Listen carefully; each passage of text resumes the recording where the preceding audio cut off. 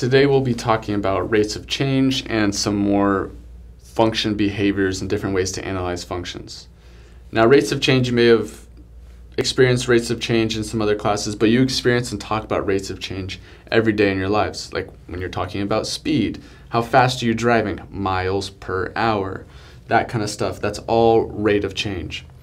So let's talk about a runner, Yolanda. She left her house at 6 a.m. for her daily run. She ran at a steady pace and it took her 20 minutes to complete 2 miles. She stopped and took a 5-minute break. Then she turned around and headed back home, making it back in 15 minutes. So let's analyze this situation a little bit more of this runner, Yolanda. So first, let's sketch her run. And there might be different ways of thinking about how to sketch her run. Let's keep a consistent way of sketching the run by talking about what is the input, or what is the independent, and what is the output, what is the dependent. So talking about the two different quantities we have, well, we're talking about minutes, so we have time, and we're also talking about miles, so we have distance. So time and distance are the two options here for the inputs and the outputs. Now we want to think about which one depends on the other, or which one is affected by the other. If you think about it, the amount of distance she has ran depends on the time that has passed. Time is almost always the independent variable. Whenever you have time, you want to use it as the independent variable. 99% of the time. So the independent variable, the input t is time. But what kind of time? What is the time actually measuring? Are we using the time of the day, 6 a.m., or are we using how long she's been running? I think it would be easier and consistent to use the time since she's been running. So let's say time since start. Now domain, let's think about how long she was running for. So she started off, the first leg, or the first part, was 20 minutes.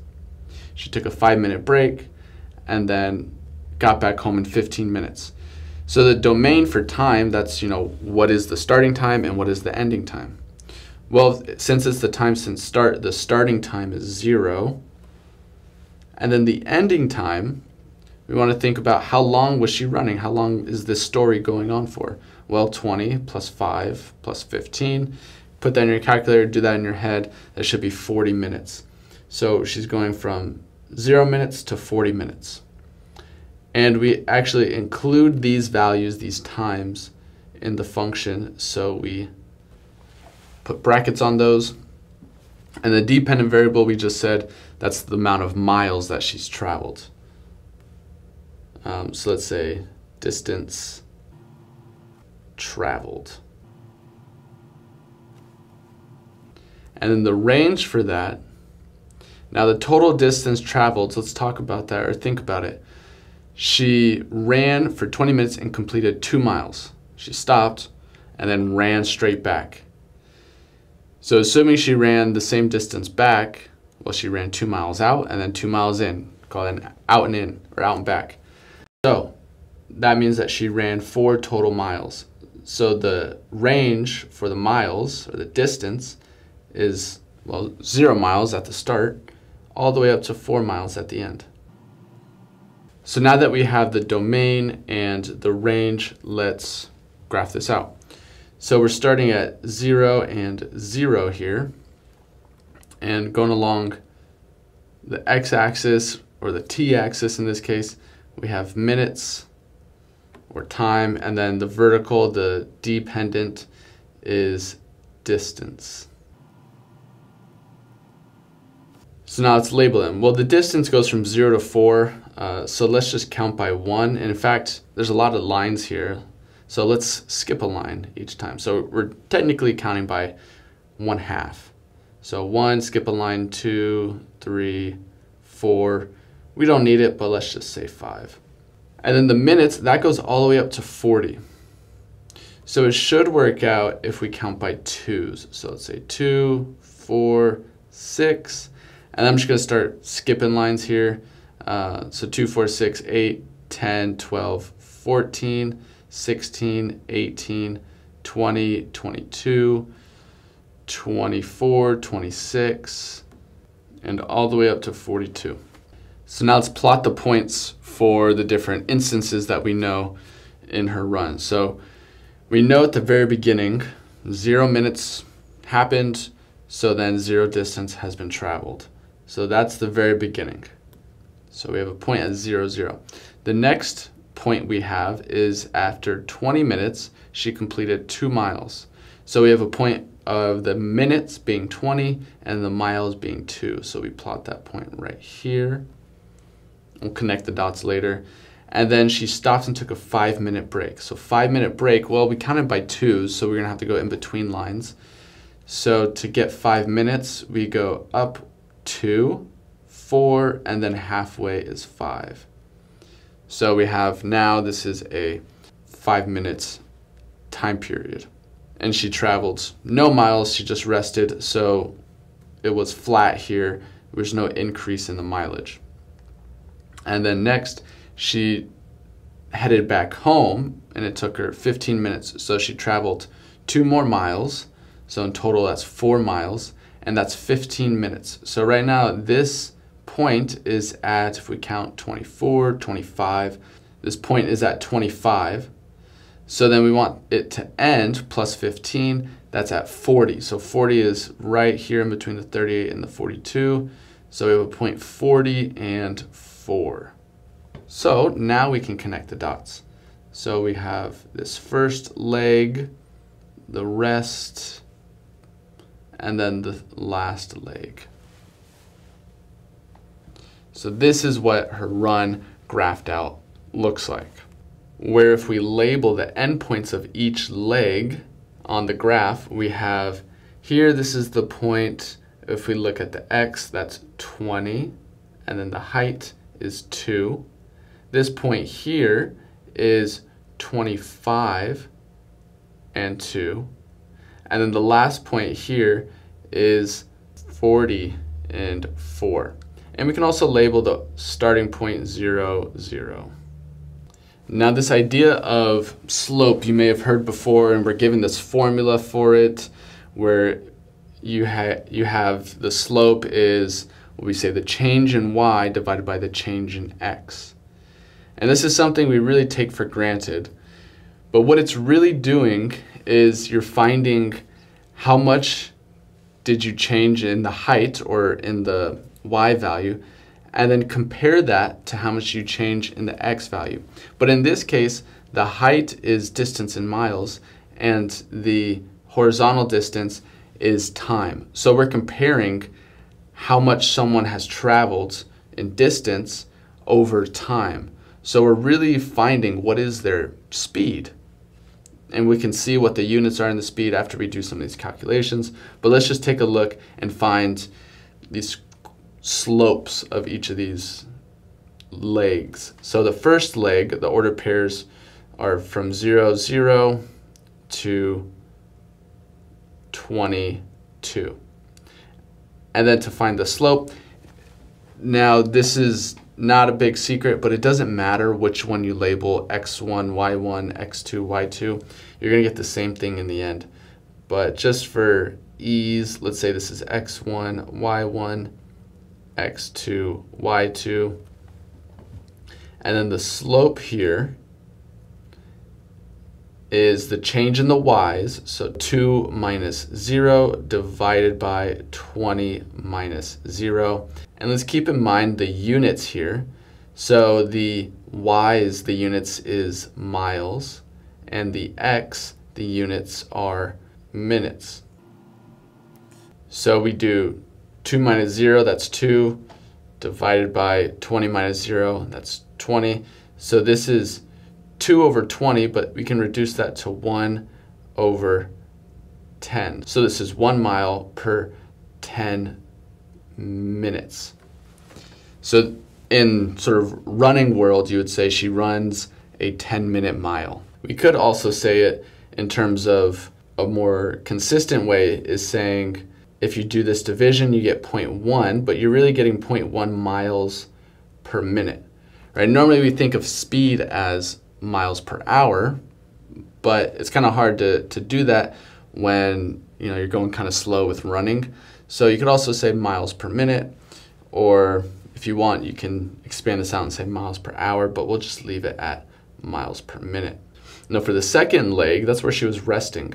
So we have the ordered pairs start at 20 minutes for 2 miles, and then the next point is 25 So let's find what the slope is here. So we have m is equal to the change in the y's. We can label these x1, y1, x2, y2. So that's 2 minus 2 divided by 25 minus 20. And in the numerator we have miles again, denominator we have minutes.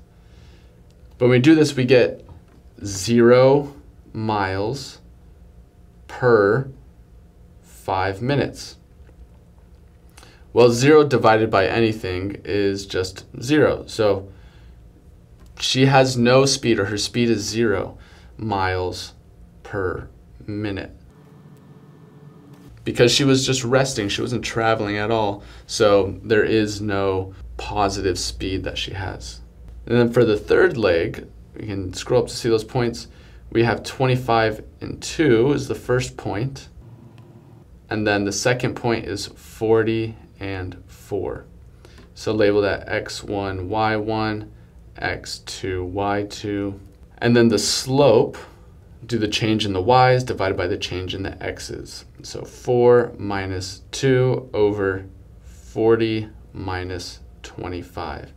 And let's keep in mind this is miles and minutes. So in the end we get 2 miles per 15 minutes. And we can reduce that in different ways. We could say that is 1 mile per 7.5 minutes, which is a pretty quick mile. Or we could say it is, I'm going to use approximately because we'd have to round if we did this division, say 0.133 miles per minute. So I've been kind of already alluding to this when talking about the slopes and keeping in mind the units, but when we find the slope for her run, that tells us Yolanda's speed in terms of miles per minute. So we can talk about what that looks like visually on the graph. So for the first leg and the second leg and the third leg, for the first one, she's running a 10-minute mile, which means she's running slower than she was on the last leg, where then she's running a 7.5-minute mile. So if we look up on the graph, well, this first leg is not as steep as the last leg. If you look, this last leg is a lot more steep than the first one. So that's because she traveled less distance over the same amount of time. And then the middle leg, well, that's just flat, horizontal, because she didn't travel any distance.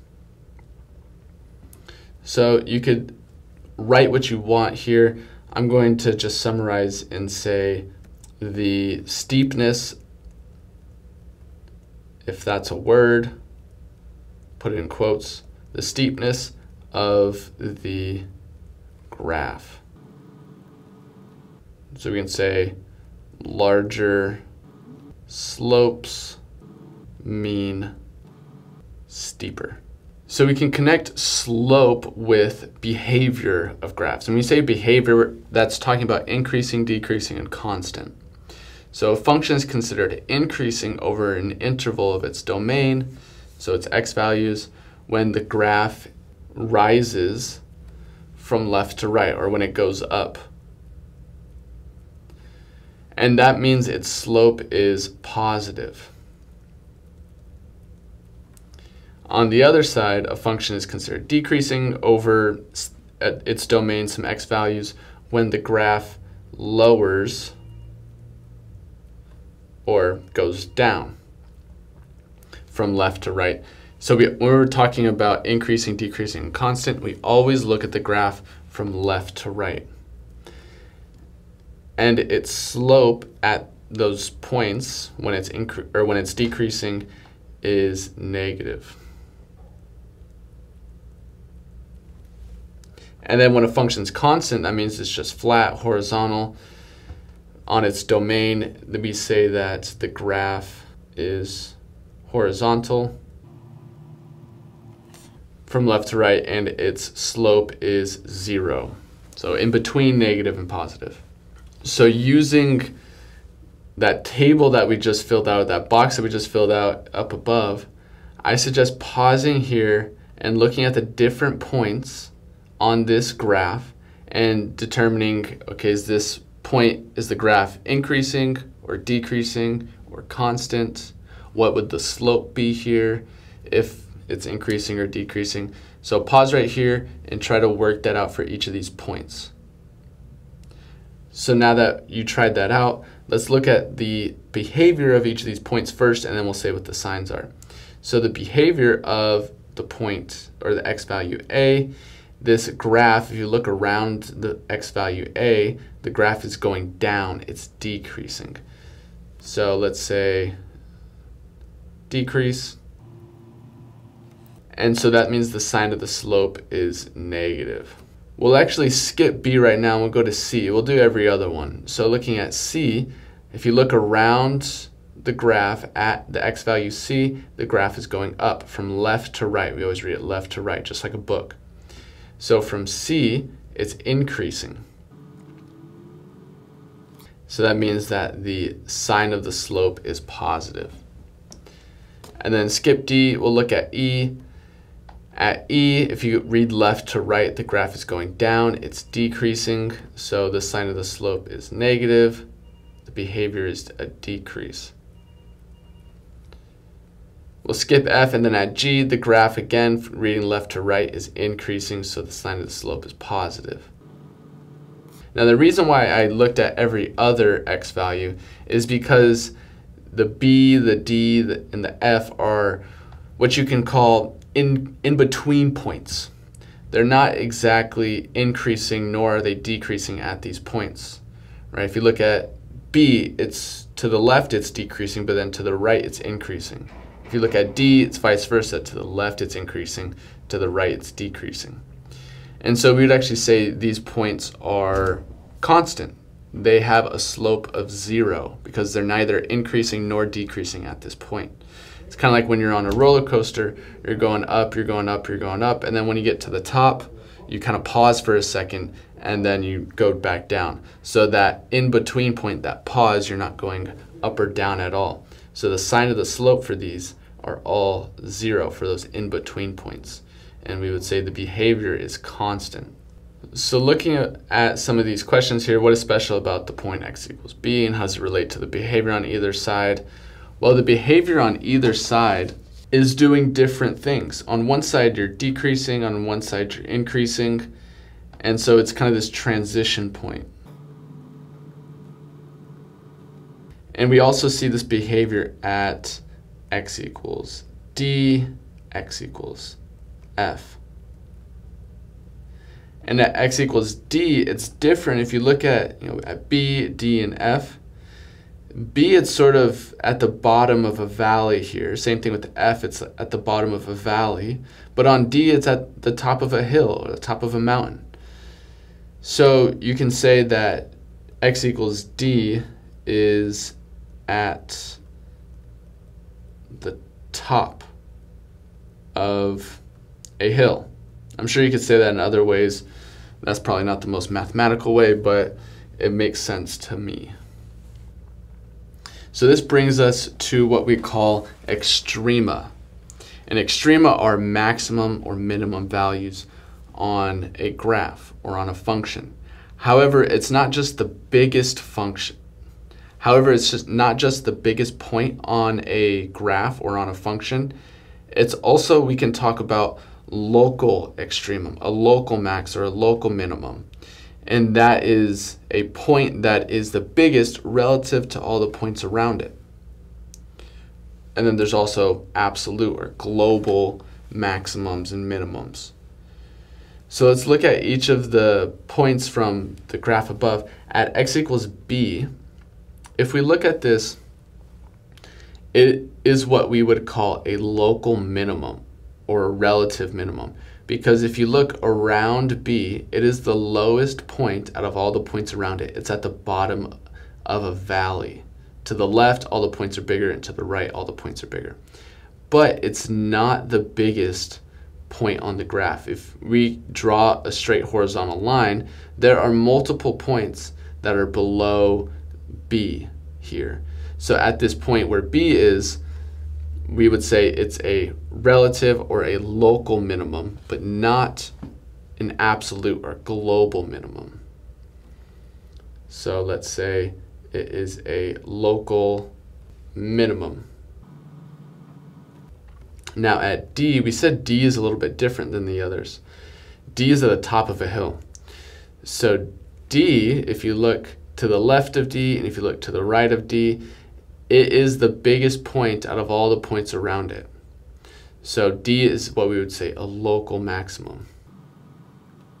However, if you look at D again, it is definitely not the biggest point on the graph. It's not a global maximum because there are many points. This graph actually goes up forever. That's what the arrows indicate.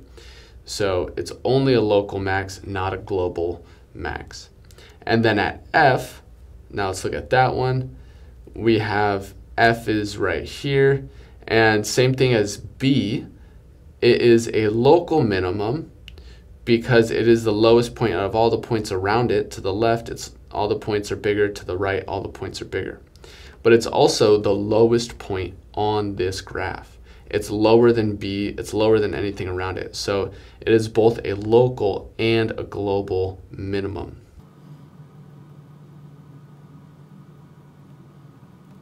So let's talk about local mins and maxes on different functions or on different graphs. So let's take a look at this first one. We have this graph here. We don't really know what the equation is of it. We just have the picture. So let's talk about the extrema. And what you're really looking for is where there are changes in increasing or decreasing, or at the tops of hills or at the bottom of valleys. So here, this is where I see a bottom of a valley. Here, this is at a top of a hill, and then right here is at the bottom of a valley. Now let's talk about if they are local, global, maximum, minimums. So let me make bullet points at x equals 1. It is now let's think about this. It's a minimum relative to the points around it. So it's a local minimum because everything around it is bigger. It's at the bottom of a valley.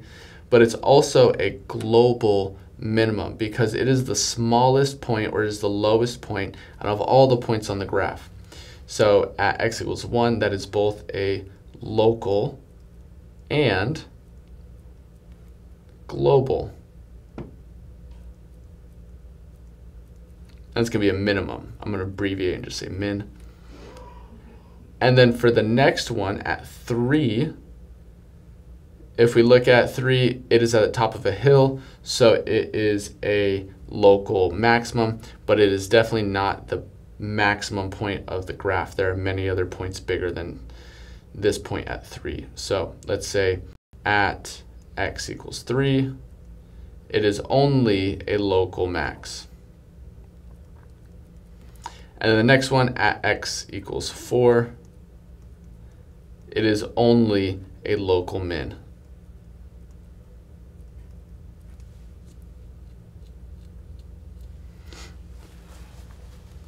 Now let's talk about increasing, decreasing, or what we say the behavior of the graph. So for the behavior of the graph, I think it's easiest to just look at the graph from left to right. What is the graph doing? Is it increasing, decreasing, or constant? So from left to right, this graph actually goes left because it has the arrow, it goes left to negative infinity. So let's just say it has the same behavior and we follow the graph along here. And if we see what is the graph doing as we go left to right, our marker, our pencil would be going down. So that means the graph is decreasing. And it's decreasing all the way up until we get to the point 1. So the way I would describe this is just go left to right. It's decreasing here. Okay, put that in the decreasing category. So from negative infinity to all the way up to 1. And for intervals of increasing, decreasing, two things. We always use x values. So let's make a note. Always x values, and always use parentheses. Never use brackets. And that's because for increasing and decreasing, you can't be increasing or decreasing at a specific point, right? Because like we talked about before, at 1 here, it's in between increasing and decreasing. So at 1, it's technically a constant point. So that's why we can't say at 1 it's increasing, so we don't include it. At 1, we can't say it's decreasing, so we don't include it. So we use the parentheses rather than the brackets. So this is one of the decreasing intervals. Now let's see what is the graph doing after 1. So after 1, if we follow the graph along here, it's going up, it's increasing. So let's say what this interval is that is increasing. It's going from 1 to 3. So that's all we have to say. We only use the x values. That is one of the most common mistakes to make when writing intervals of increasing or decreasing is to use y values. Only x values from 1 to 3. And then the next part we see from 3 all the way to, what is it doing? It looks like it's going down. It's decreasing all the way to 4. So it's decreasing here. So this is going from 3 to 4 is that interval using only the x values. And then finally from 4 all the way to, well, infinity. It's going to be going up forever. It's increasing. So this interval is 4 to 5. Now, one thing I want to mention when putting these increasing, decreasing intervals in the homework system, it will usually ask you, so I'll make some space here, to use what's called the union symbol. So that's this symbol here. It's a big U. And whenever you're putting answers into the homework system, this will be an option in the math keyboard. And so when you are putting in multiple intervals of increasing and decreasing, use this union symbol. What it's doing is it's creating a union, literally, with these two intervals. It's connecting them together. So now for this graph here, this is measuring temperature in Fahrenheit. Now looking at the graph, you could probably guess where this is. Most likely Bullhead City, but maybe in Phoenix or some other warmer part of Arizona. And we can talk about the extrema here, but if you look at this graph for a moment, you might see that it's a little funky. There's a lot of jaggedness to this graph here. You can see it's going up and down and cutting around a lot because the temperature changes a lot throughout the day. Little tiny variations in the temperature. So we could probably say what the global max and min are, but it would be very difficult to say what the local max and min are because it's so jagged and it's always going up or down. There's tons of what I said, tops of hills or bottom of valleys. So let's take a look and just describe what the global minimum and global maximum are. So if we look, the global minimum is right about here. We don't know exactly what that value is. Maybe it's a 7, 7.5. So let's just go with 7. So the extremum, x equals, let's say 7, is global min. And then up at around 16, that is the global max. So x equals 16 is global max. Now for the decreasing intervals, it's really hard to see or to tell because this graph is so jagged. But if we were to kind of make a big generalization and smooth over this graph, you can see a general pattern in decreasing to increasing. Even though there's probably a lot of little tiny increases and decreases throughout the day, we can talk about the general pattern here. So the decreasing intervals, I already kind of painted it out. The decreasing interval is from 0 to, we're going to say that's 7. Union, the other decreasing interval, is from 16 to 24. Remember, only x values. And then the increasing intervals, well, there's just one of them, from 7 to 16. I mean, if you think about it, that makes sense for the temperatures of a day. You know, this is 0 o'clock or midnight, all the way up to 7 a.m. or around the sunrise.